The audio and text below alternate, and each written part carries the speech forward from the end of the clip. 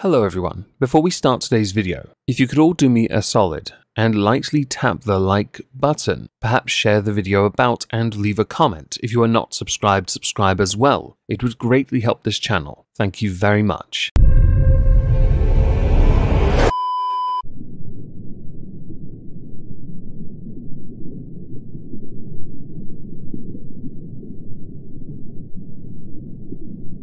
Well, isn't this just fantastic? Captain's log, subdates 221209.3. On the 9th day of Moistmas, my whole crew gave to me some wet sand, a straw, and a book titled The History of Bukkake by Irate Alex.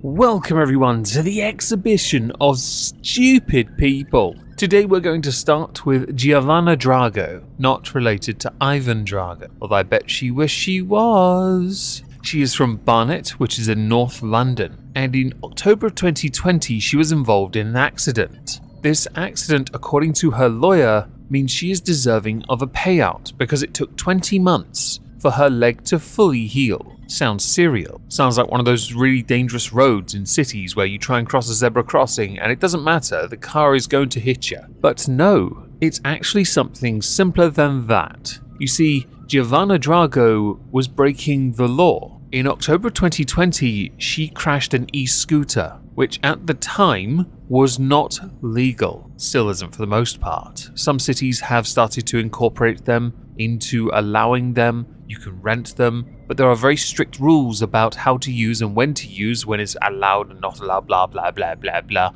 to use an e-scooter. As far as I'm concerned, I think they should be legal. I think they should because it may well reduce the amount of cars on the road. If you're more local, it makes sense. It's not like people are going to be going from town to town on them. The battery life is limited, and have you ever tried going uphill on one? I promise you that top speed goes into negatives. Well anyway, in the case of Giovanna Drago, she crashed it into a pothole. So while riding something that wasn't legal in the first place, she took it upon herself to sue the local authority for damages to the tune of £30,000. This accident broke her left knee. The brand of the scooter is a Xiaomi Mi Pro 2. They're not that great, to be honest. She told the Central London County Court that she had no chance to avoid the hole because it was dusk and hard to spot. You tell me you didn't have headlamps. Alright. The London Borough is being sued for failing to maintain the road. She also claims that she is entitled to damages despite admitting that riding her e-scooter on the road was an illegal act.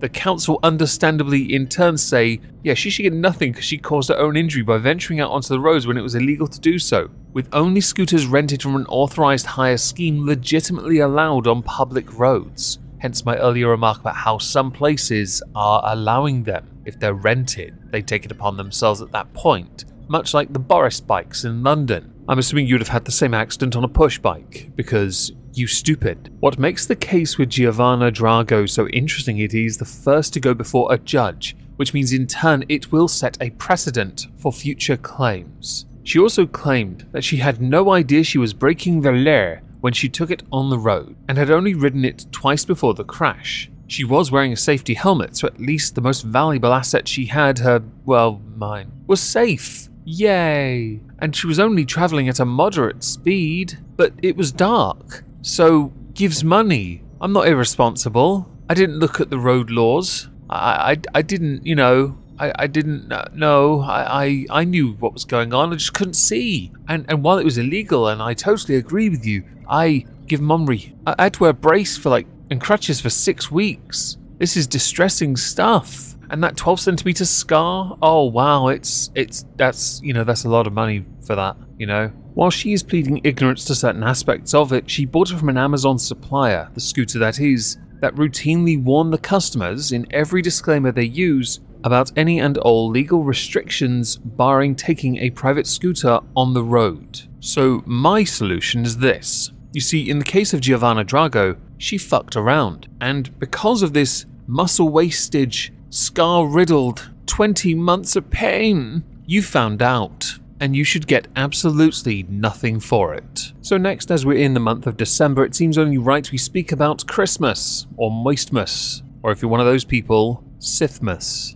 but mostly just Moistmas. Courtesy of Sargon of Akkad's secretary, Callum, This isn't your country anymore, sweetie. Included is an image from an article, which is from Wales Online, with the title reading, "Time to rethink Christmas as half of country is not Christian, says diversity group. They say many people feel left out and excluded from the celebrations, while their own religious or spiritual festival is ignored." A group that works with organizations on issues of diversity and inclusivity says it might be time to cancel Christmas. The call comes after new statistics showed that less than half of the population of England and Wales described themselves as Christian in the 2021 census, which means that Christianity is a minority religion. What the article hasn't pointed out, though, is that when you've got less than 50% of the population being Christian, what about the other religions? Well, Hindu, Sikh, Buddhist, Jewish, Islam are also, by the definition of what they've used there,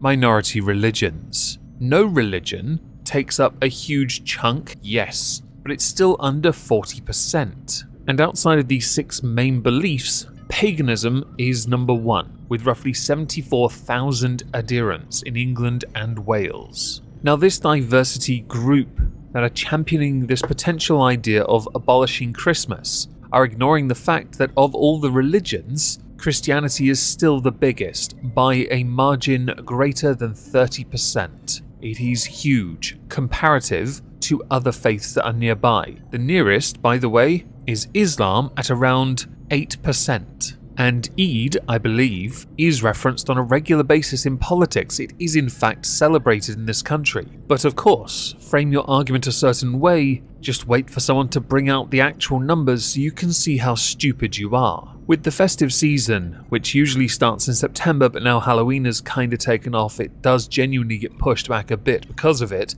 No doubt we'll take Thanksgiving as well in the near future because we like to appropriate any excuse to eat extra food. Christmas has kind of superseded the faith that it was or is associated with by others. That's fine. It is now very much a capitalist utopia for random tat, food, swag as I call it, and gifts, much of which is usually spoiled by people who ask explicitly for something and have a tantrum when they don't get it. I don't ask for gifts on purpose, but I have an Amazon wishlist down below, by all means buy me something. Now watch this space, spice, whatever, encourage organizations to reconsider their approach to the festive season, with the co-creator saying, Christmas can be a time of fun and joy, but it is also filled with stresses, challenges and discomfort. Rather than forcing everyone to celebrate in an old-fashioned way in the name of just a bit of fun, there is a great opportunity for organizations to take a fresh look at how and why they bring their teams together. And it even has suggestions. 1. Ask your staff what they want. 2. Make a calendar. And 3. Be flexible. 4. Celebrate purposefully. I mean, getting shit-faced is a pretty good reason to celebrate, don't you think? Bring out the snowballs.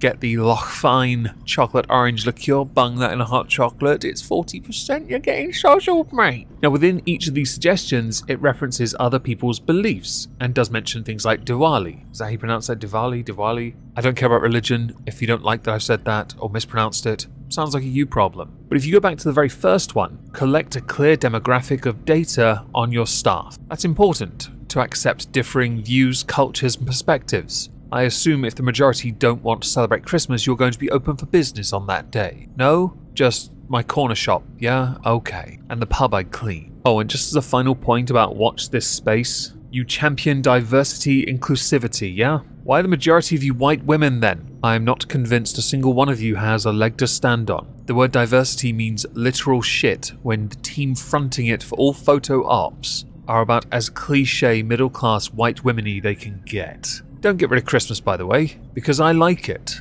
I like the decorations, because it tickles me. I like that people have differing perspectives on it, because that also tickles me. I mostly like the food, and I really do like mince pies. In fact, can we have those year-round, please? I want to get fat and just eat all of the mince pies. Thank you. So next I have to throw in an honourable mention. Last week we spoke about a cheerleader and the desire of many of her viewers for her to put on a bra so she lifts her top up to show underboob. It's quite coincidental then on my phone I got another article from another cheerleader related story about someone complaining in her comments that it was too small and that she needs to size up and that it is hurting her feelings when people continually ask her about her small cheerleader uniform. That is the extent of how far my honourable mention goes, so instead we're going to go to Keemstar, Ethan Klein for the second time this year calls for an attack on Team YouTube, proving he is the only YouTuber calling for that and still not be taken down from the YouTube platform. Why? Included is a video. Before I play that though,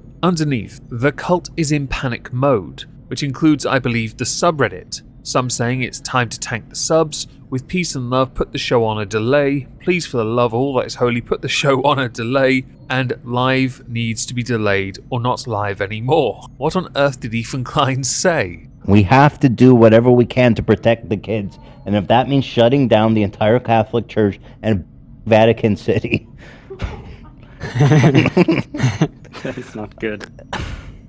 Ethan Klein, after all, is renowned for being a man of action, as he slouches in his chair because he knows if he sits upright, his chins will choke him. Now, of course, you do need the full context of that, and I don't have it. All that reminded me of was that there is a country on this planet right now that has actually banned the Orthodox Church in its country to help it win the war. There are many people who hold very divisive views on that subject matter. I firmly believe it is one step away from a totalitarian regime, and it is a concern. In the context of what Ethan Klein has said, if you have to resort to violence to resolve your problem, or the problem, chances are you are not smart enough to solve it peacefully. And it is impressive considering your reach, even after all the damage you do with your edgy boy comments, because you keep doing it. We know the edgy boy wants to come out, that you keep on doing it anyway. It's like the leash around your necks isn't quite tight enough, and people are on damage control because you keep on saying things that can harm you. Don't worry though,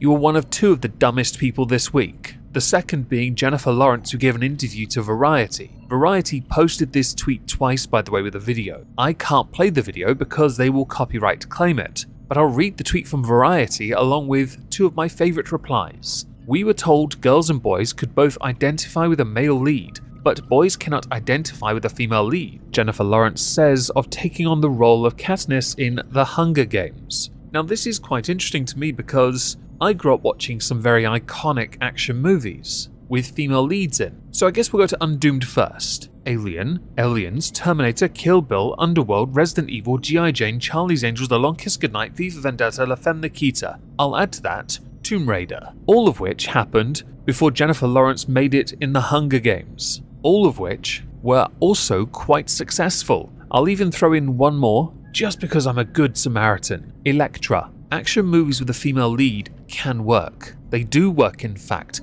when you don't shove it down our throats that it's a female lead. The moment you do that is the moment we all decide, you know what, we're not going to entertain your movie because you're pushing something that we don't care about down our throats. We want to see fighting, explosions, action. As Count Dibula pointed out, couldn't take the ratio on the previous tweet, huh? Thought you'd delete it and put up a new one, and no one would notice that she's still an idiot. He is 100% correct. You got ratioed to high heaven on this tweet. High heaven. This interview is disingenuous, and I thought Jennifer Lawrence had quit as an actress. Jennifer Lawrence, in this very interview, erases women's accomplishments so that she essentially can take credit for them. What it also tells us is she's never watched a movie in her life. Clearly not. She was too busy staring at her pictures released during the fappening of her own arsehole to actually realise everyone else has been doing this for decades, trailblazing and elevating it for others, which include